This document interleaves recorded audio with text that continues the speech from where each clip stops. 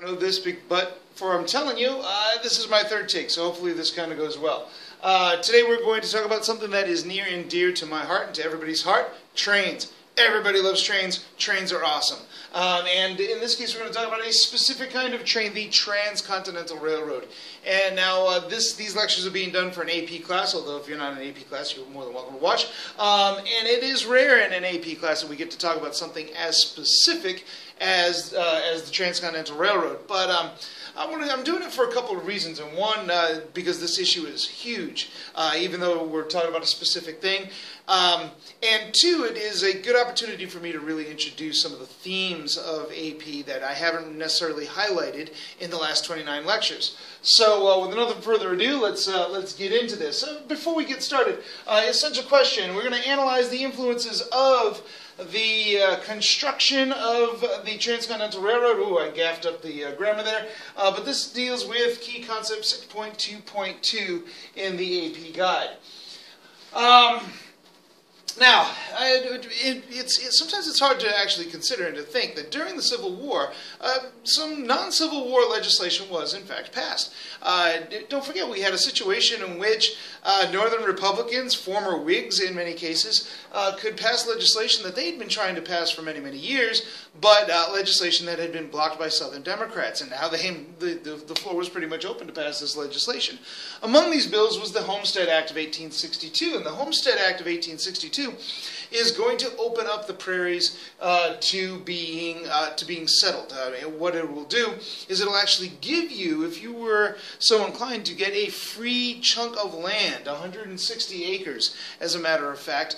And all you had to do for that 160 acres was live on the land for 5 years and make it develop it, and make it earn a profit. And then you got to keep your land. Also, if you didn't want to go that route, you could actually pay, I think it was like $1.25 an acre, and stay on the land for 6 months, and then that land was yours. Either way, it was a huge, huge giveaway of publicly owned lands. And the idea was to encourage Western development, and people would literally, the surveyors would go out and survey the land and place their stakes in the land, and people would gather up on these starting lines, and somebody would fire off a gun, and people would run hell-bent for leather into the prairies until they found a piece of land, and then they would pull up their stakes, and they would claim that piece of land as their own territory. Living on the prairies was no easy task. It was not necessarily a fun thing. We can kind of take a look at this hardy-looking family here, and man, I hate it when the magic pen doesn't work. Hold on, let me try this again. Here these folks are. Well, think about it. You're living out on the plains, right? And everywhere you look, there's miles and miles and miles of grass. So you get out there, you've pulled up your stakes, you've staked your claim, and well, what are you going to build a house with? There's no trees for miles around, so the only thing that you have is this sod. Fortunately, you've got plenty of sod. You don't need the sod. You get your trusty plow, steel plow, which made settling the plains possible, and you start cutting square sections of the sod, and then you stack that sod up to make your house. These houses were known as soddies, and the houses were literally made from dirt. You would stack them up much like you would use bricks, and that's where you would live. You lived inside these sod houses. You can see right off the bat that this is probably not the easiest lifestyle that one could participate in. Nobody in this picture is smiling, which was not unusual for the 19th century. Where'd my little, hold on. There it is. Okay, so let's get rid of that. But either way, many millions of people did take advantage of this particular act. Now, but most crucial to our purposes here was another piece of legislation that was passed in 1862 called the Pacific Railway Act. And the idea behind the Pacific Railway Act is to link the California to the rest of the country. So what we can see here is the idea of this is to link, in this case, there it goes. Pardon interruption. Would the following teachers please report to link Omaha, Nebraska to Sacramento. Miss Kohler, And I'm not going to Haskin, and Medina. be in the... Please report to the guys in office for apparent off, but that's all right. The idea is to link this to link Omaha, Nebraska, and to Sacramento, and that would thereby link Sacramento to the rest of the country using railroads. It was a pretty bold plan, and to do this, two corporations were chartered. One was called the Union Pacific. Notice the word Union in there. Of course, the Civil War is just going on. And the Central Pacific. And the goal was to the Union Pacific would start in Nebraska and move its way west, and the Central Pacific would start in Sacramento and move its way east. And ultimately they would meet in the middle-ish, which didn't actually turn out to be the middle. It actually turned out to be Ogden, Utah, but whatever. And to connect these trains. Now the building actually gets started pretty much toward the end of the Civil War. They start the building in earnest, and in return, now many of the builders and the investors in this, they didn't really want to do this. The idea, well, there was nobody out there except angry Indians, so we really don't want to do this. But the government instead gave a huge grant. They gave land grants. And the idea was that the railroad would be given a right-of-way of 100 yards on either side of the railroad track. So we're looking at 200 yards of land ribbiting through the prairies and through the mountains. And then beyond that, the railroads would be given a square mile, alternating. They would be given 10 square miles in a 20-mile stretch on either side of the railroad tracks. And these would be alternating square miles. So what ended up happening is you had a situation where you had a checkerboard kind of pattern crossing the plains, in which every other square mile was owned by the railroad and owned by the government, owned by the federal government or federal lands.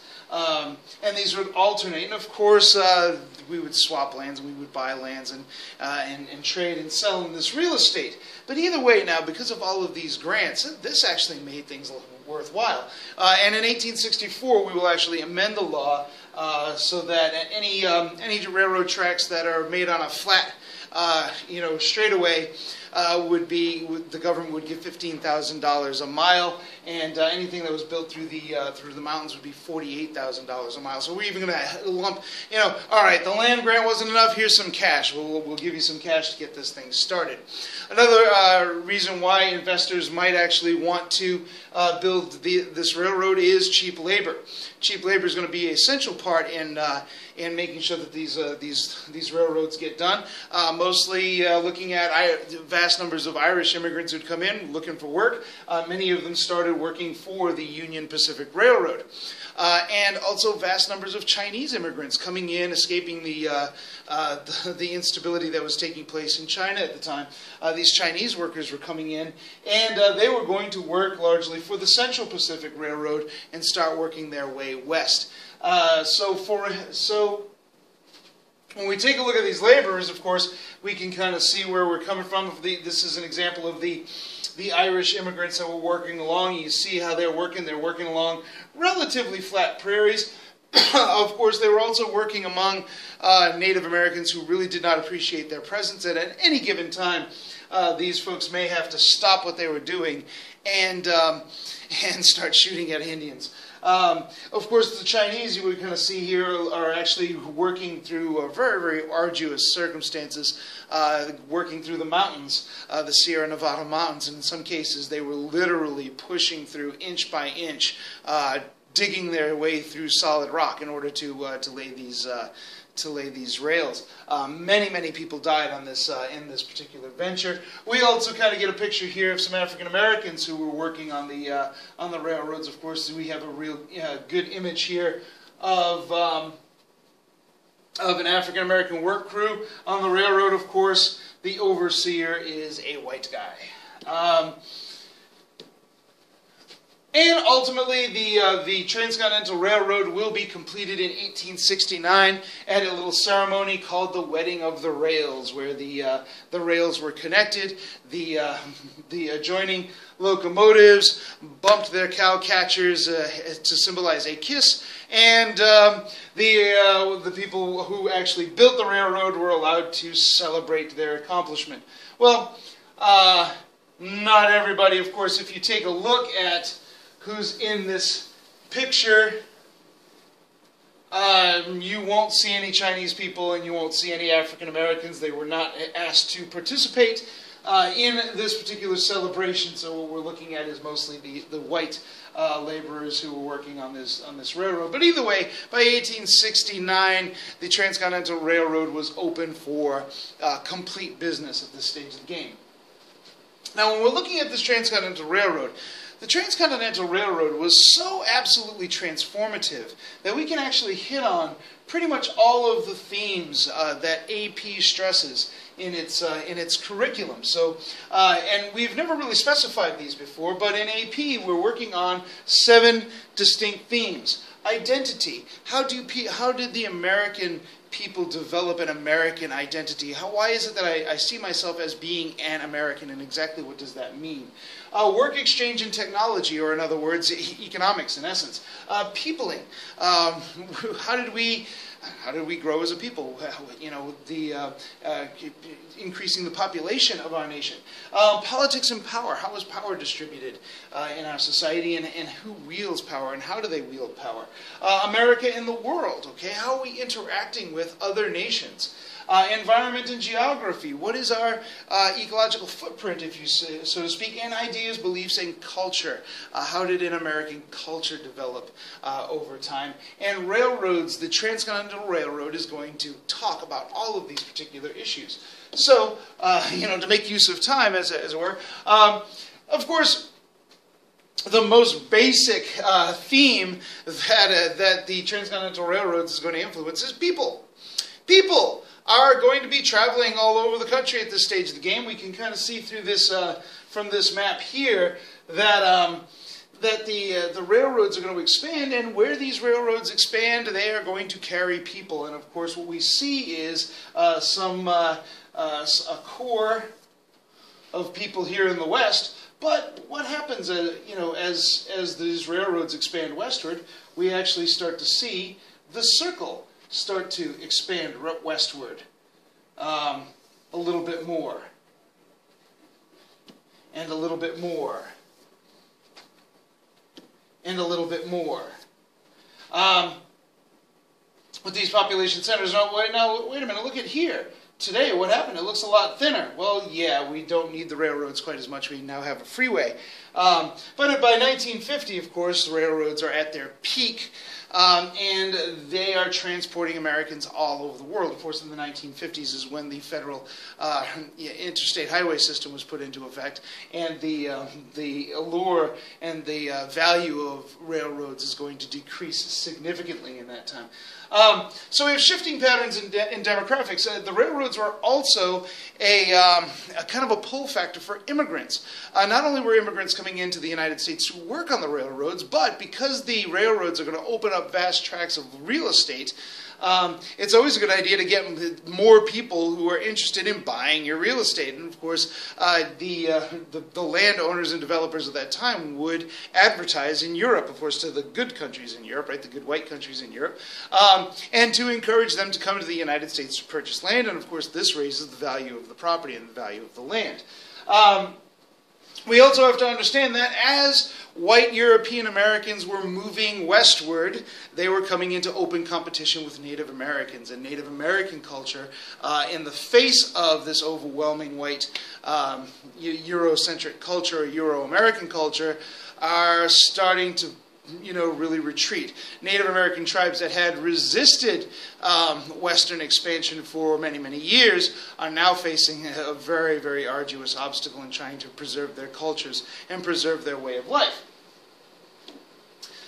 But the economic impact of these railroads was just astronomical. To a certain extent, the railroads were became the backbone of the American Industrial Revolution. Now, of course, this is a mutual relationship. Of course, you can't have railroads which are made of iron and steel and rubber and are fired by coal and oil.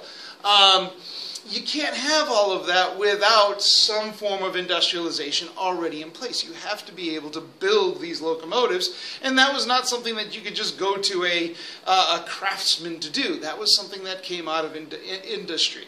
But at the same time, the development of the railroads is going to spur more industry. Think about it. If I'm building railroads, I need lots and lots of iron. So if there is an iron factory that is helping me to make parts for my railroad, and all of a sudden there's a demand for more railroads, well, guess what? The iron industry is going to expand. And of course, it becomes very important to try to refine that iron, and ultimately we will refine that iron in what's called the Bessemer process that was developed in England, that will be brought to the United States by Andrew Carnegie, whom we'll talk about later, and actually create steel, which is a much more efficient metal to use. But think about all of the other industrial elements that are put into effect here, not just steel, but coal, rubber, anything, wood, logging, and wood is brought in to help create these railroads. So this is a tremendous spur to industrial demand. We need this stuff just to build the railroads.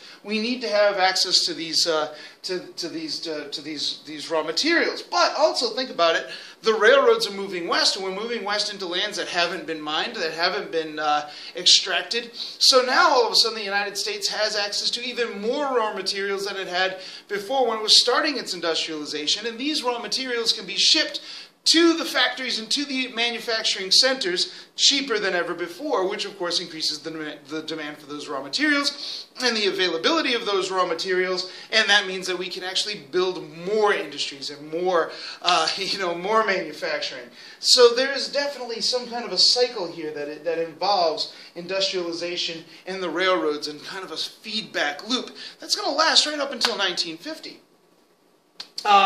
But we also, not only that, but as these rails get connected, we also find ourselves expanding our demand base. Of course, now if I have a manufacturing center and I'm making widgets in New York, and I was able to ship my widgets all the way to Cleveland, that was pretty impressive. But now I can ship my widgets all the way to San Francisco and Sacramento and Los Angeles. This is opening up vast numbers of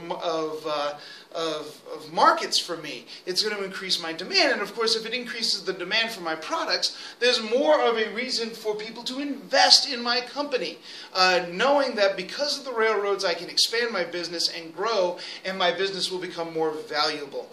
So the railroads are actually going to spur investments. Investments not just in railroads themselves, but in any business that can actually use these railroads to advance their profits and their bottom line. Of course, farming is going to be spurred by this. Probably one of the great stories of the railroads has to do with a phenomenon known as the long drive. Cattle ranchers in Texas, like Charles Goodyear, they were sold their cattle largely to local markets, but now because of the railroads, they can actually, if they can get their cattle to the railroads, then they can actually sell their cattle on a global market, in a global market.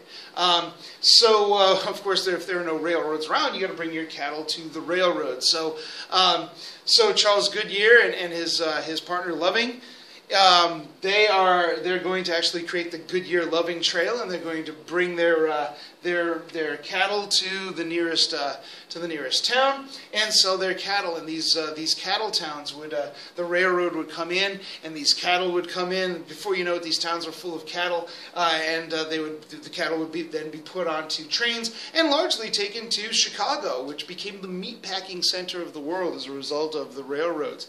The meat would be stripped and would be packaged and would be canned, and they could be sold anywhere as a result of this technology. So this was something known as the long drive, and this is where the actual myth of the American cowboy comes from. So we're also now overlapping with some of those cultural influences in this idea of an American culture. Ironically, the railroads are also going to put an end to the long drive, because the same trains that are going to carry cattle to the marketplaces and to the meatpacking centers are also going to carry farmers and a brand new technology of that time called barbed wire into the prairies. Now, this is going to become a huge problem. As cattle drivers start to drive through farmland, there's going to be a lot of conflict between farmers and cattlemen. Ultimately, this conflict is not going to be settled with guns, although a pretty hardy attempt was made to do just that, but rather by using barbed wire and wiring in your lands. And this is, of course, going to bring an end to what was known as the open range, the ability of cattlemen to just graze their cattle on federal lands. The open range is going to be closed shortly in the late 19th century. Of course, among other markets that were developed, here's some interesting young men out west. Looks like maybe Oregon. And what do you see on that side? Wives wanted. Wives wanted. Well, because of the Transcontinental Railroad, travel became a lot easier. Some of these settlers who had settled before the Transcontinental Railroad were ready to settle down. They got their piece of the pie. They're ready to settle down. But there are no available women in those territories. So, but fortunately, as a result of the railroads, you could actually go into a catalog and you could order yourself a male